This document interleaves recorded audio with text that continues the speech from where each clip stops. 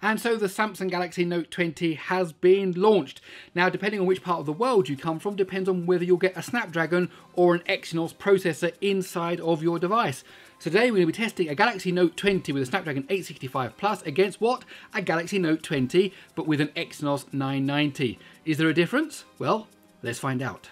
So we have the Galaxy Note 20 with the Snapdragon 865 Plus on the left-hand side. We have the Galaxy Note 20 with the Exynos 990 on the right-hand side. And already I saw a bit of a lead there by the Exynos 990. That was a bit unexpected, and still the lead there as we get into the SQL light test. But no, it's been lost. The Galaxy Note 20 with the Snapdragon 865 is now in the lead as we are now into the Json test. And as I said that, we are now into the compression test. Both devices zipping up files, unzipping them, zipping up files, unzipping them to see how it can cope with also the processor, the CPU, and also the internal storage. And now the Note 20 with the Snapdragon 865 Plus is into the 16th thread test, while the Note 20 with the Exynos 990 was struggling there a bit on that compression test, but it's now also into the 16th thread test as the 865 Plus version is now into the blur test. Of course, the beginning of the mixed CPU GPU part of this test. Coming up in a moment is the smoke particle test, where we'll see the frame rate difference in terms of 2D graphics between these two devices as the Exynos version is now also into the blur test. It's now into the infinite scrolling list, both of them in the infinite scrolling list. And as I said that, the smoke particle test just started now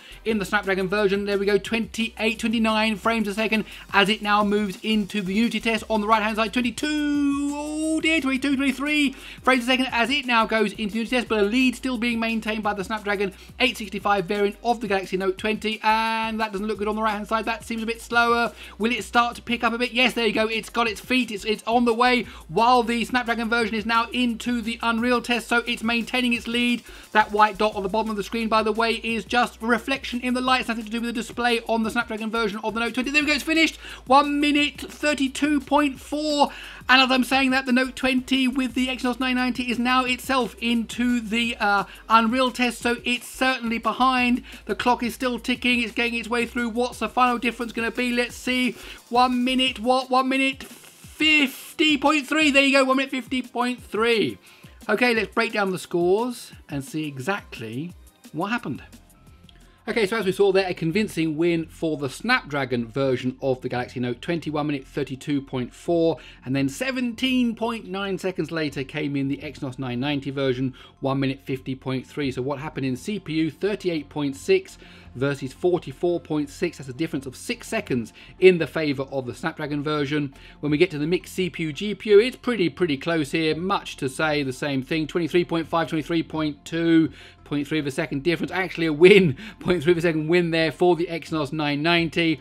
And then when we get into the GPU, 30.1 versus 42.4, that's a 12.3 second difference. So when you add up that 12.3 second difference and the 6 second difference in the CPU and a little bit of difference there in the mixed, it comes out as an overall win for the Snapdragon version, 1 minute 32.4.